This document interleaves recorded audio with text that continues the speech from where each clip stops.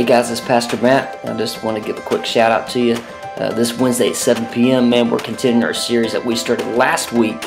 And man, we kicked it off with a bang. We're in the middle of a series called Romance, and this is how God pursues us. God has never taken 1 second, 1 minute, 1 hour, even 1 week off in His pursuit of you.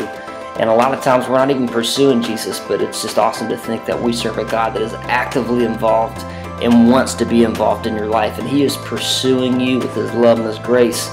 And man, there is power behind that, and that's what we're learning about. So hit us up on Twitter, man. We're at Driven Church. So if you have any comments or questions or even testimonies God's doing for you all series long, man, we would like to hear about it. So hashtag God's Romance.